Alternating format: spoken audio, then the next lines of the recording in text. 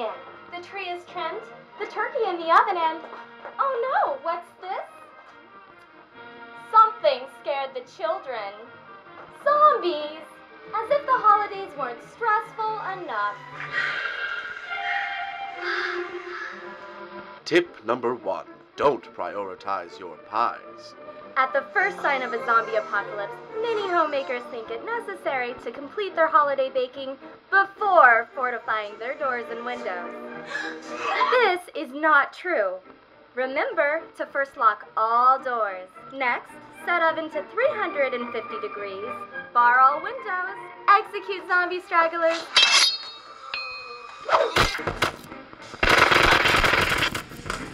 Resume the baking of your pies. Tip number 2. Stow the dough. Single ladies on the make will often try to spruce up a holiday party with mistletoe in hopes of netting a suitor. But is George a young man full of eggnog looking for a kiss, or a fresh zombie just interested in their brains? Hard to tell, isn't it? Be safe. Discard all mistletoe. Good job, ladies. Better safe than sorry. Tip number 3. Care for carolers. Deck the halls with boughs of holly, fa la la la la. Holiday carolers pride themselves on singing in even the most adverse conditions. In a zombie apocalypse, it would be easy to mistake their incessant droning for that of the undead.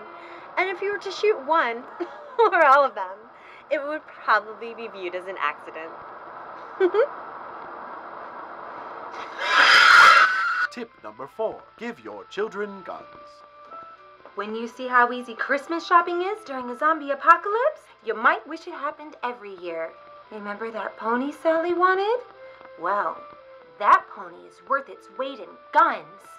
So Sally can just kiss that pony right goodbye. Oh, look how excited Petey is. Ammunition makes great stocking stuffers. Uh-oh. Looks like Grandma was hiding a nasty zombie bite.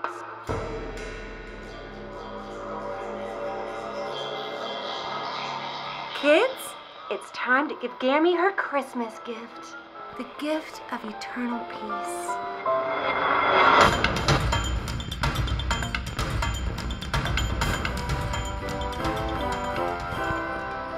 Happy holidays.